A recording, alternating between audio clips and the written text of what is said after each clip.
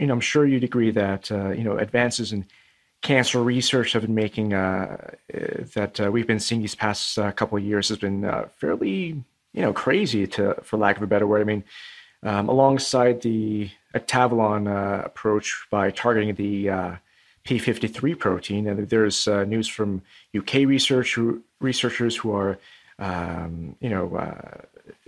trying to create a cancer vaccine customized to the patient, new cancer immunotherapy injections. I remember Vice doing a profile not too long ago about US researchers trying to re-engineer viruses to attack cancers.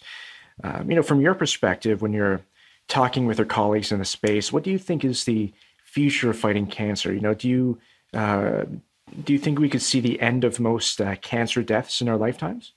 Oh, yeah. So it's going to be cell therapy, immunotherapy.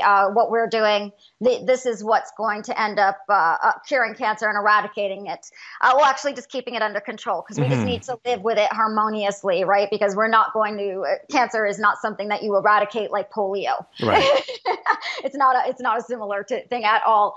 But the way we've been treating it up till now, we're essentially just poisoning the cancer and poisoning the human being with chemotherapy.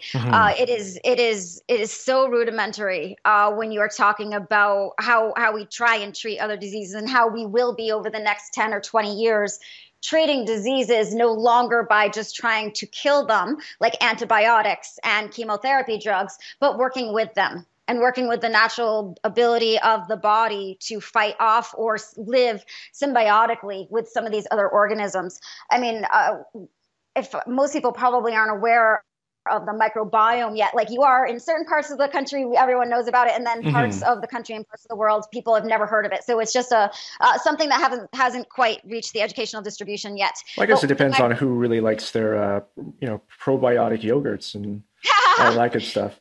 Well, I mean, it really comes down to this: is that the body, we are 50%.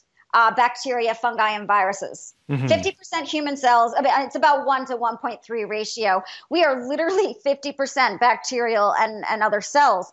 And we haven't been taking this into account in medicine. So we will start to see this being taken into account in things like cancer, right? Alzheimer's, all of these big diseases that we could potentially thought were genetic could in fact turn out to be infectious through the microbiome. So that's another big area that we're going to be seeing: cell therapy, like and immunotherapy, but also microbiome therapy.